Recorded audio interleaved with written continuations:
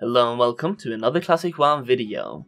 So in this video I actually have been cooperating with a friend of mine, where he has pretty much supplied me with the footage and the knowledge of how he does DME jump runs to acquire some pretty good gold per hour as a priest or as a warrior. Basically this is something you can do as most classes, but it would be best as a tank or a healer, or as a rogue. You also want to have the correct professions when doing this, which is herbalism and mining. If you're two people, aka a tank and a healer, one of you might want to have enchanting as well. Outofmilk runs herbalism and mining, while Salgar runs engineering and enchanting. Herbalism allows you to pick up Dreamfoil, Grum's Blood and Ghost Mushroom.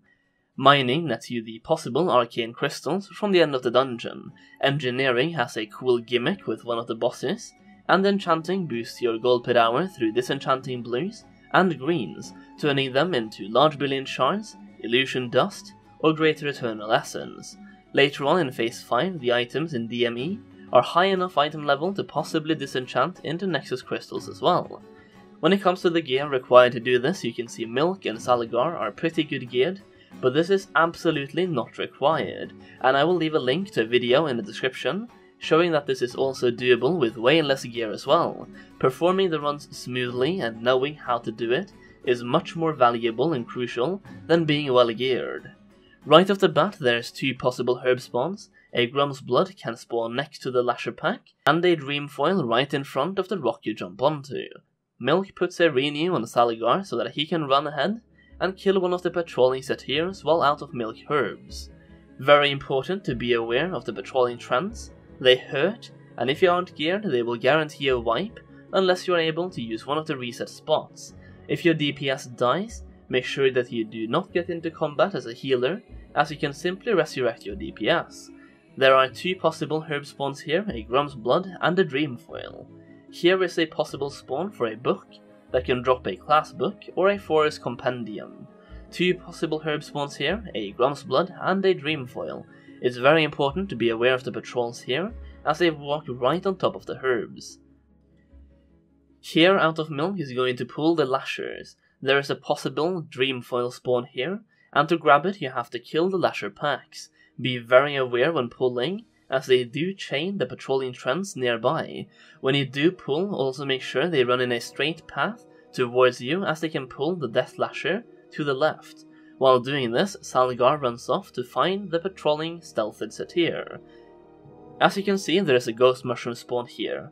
If you see one on the minimap but it's not there, that means the spawn is up on the second floor, which we'll show later. Outofmilk spots one of the chests that can spawn in the satyr packs. However, this one is locked. Nonetheless, we will show how to grab the chest without killing any of the mobs later on. We arrive at our first boss, Hydra Spawn. This guy does some knockbacks, so Salgar always tanks him with his back against the wall. This boss has some nasty hits, and we have experienced that he can crit up to 2k with a normal attack. He also applies a debuff called Submersion, which reduces your health. Therefore it is important for the DPS to kill him before the stacks go up way too high. Outofmilk recommends to always have the DPS above 70% health. At 50% HP, Hydra spawns 2 Hydra Lings. These mobs do 0 damage, and 2 to 3 Holy Novas from Outofmilk usually kills them. Here the boys will show how to grab the chest without killing the mobs. The reason they don't kill them is because they do hurt a bit, and they consider them to be a risky kill. Therefore Outofmilk pulls the mobs and runs to one of the reset points in the dungeon. While doing this, Salgar takes the chest. However, as the chest is locked, we don't really grab it. Now on our way to the second floor, we need to kill a satyr and do some imps. With a priest it's rather easy, as Outofmilk pops power infusion and Holy Novas the packs down. Other healers can simply heal the DPS while they solo it down. Do be careful with the imps, as the damage from them are rather spiky, as they all do a fire blast at the same time. On our way to the second floor we have two possible herb spawns, a Grum's Blood right under the imp pack, and a Ghost Mushroom to the right before entering the hallway. A stealthed satyr patrols this hallway. Now the next two bosses have some nasty shadow spells and curses. Therefore Outofmilk buffs himself and Salgar with shadow protection. Other classes like paladins should use their shadow resistance aura here. Also, the stealthed satyr applies a slowing poison, as shown by Saligar. Gnomes can use Escape Artist to get rid of it. The ghost mushroom that we talked about earlier spawns here. A ghost mushroom can spawn to the left of this boss area. Lethendris and Pimgib. This boss is really easy. They cast some fireballs and immolates here and there. The healer can dispel these. The one thing you need to look out for is Lethendris' Curse of Thorns. It is super important for the DPS to kick/pummel this spell. Keep healing your DPS, dispel, and priests are able to dispel the enlarged casts on Pimgib. There are a lot of herb spawns on the second floor, just need to be on the lookout for them. In the meantime, Saligar starts killing the satyrs that patrols the pillars. These satyr are clothies, which means they have very low armor.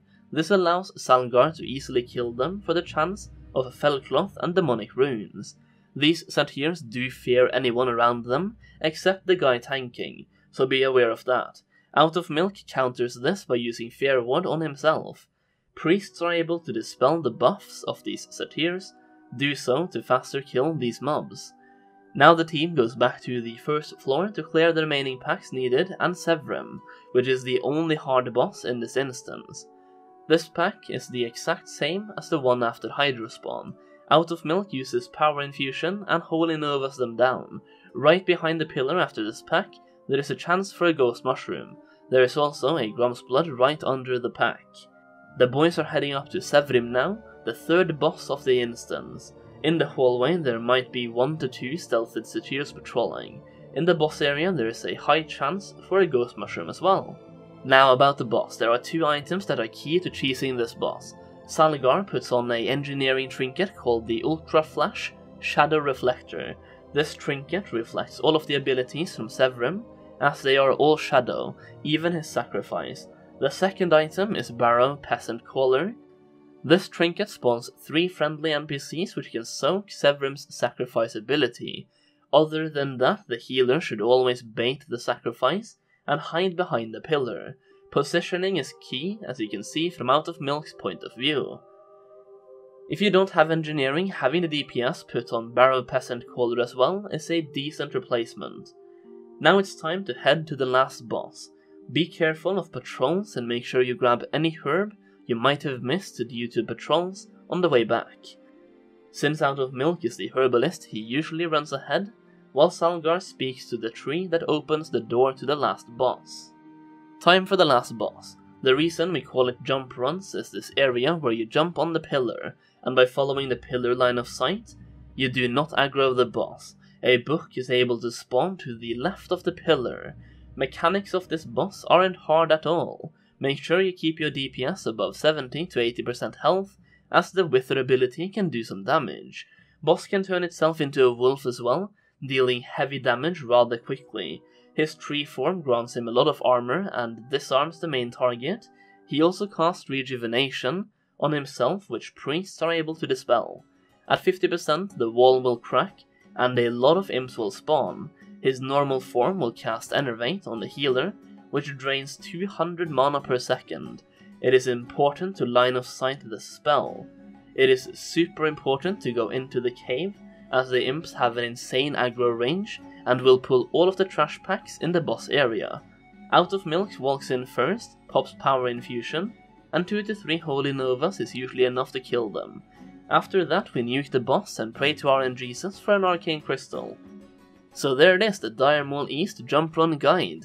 This guide was put together by Outofmilk, and if you want to see more dungeon guides like this one, or just walkthroughs of certain dungeons in Classic WoW, you can check out his channel through the link in the description. DME is an absolutely awesome way to make gold as a healer or a tank, and especially if you don't want to pay 50 gold to respec every single time you're going out to farm, this can be very lucrative to just obtain the gold you need to buy raiding consumables for the next week. Massive thanks to my patrons for supporting me over there, and massive thanks to you for watching. Hopefully this guide was helpful to some of you, and hopefully it helps you make some gold as well. That's it for now, thank you so much for watching, leave a like, leave a sub, and I'll see you next time.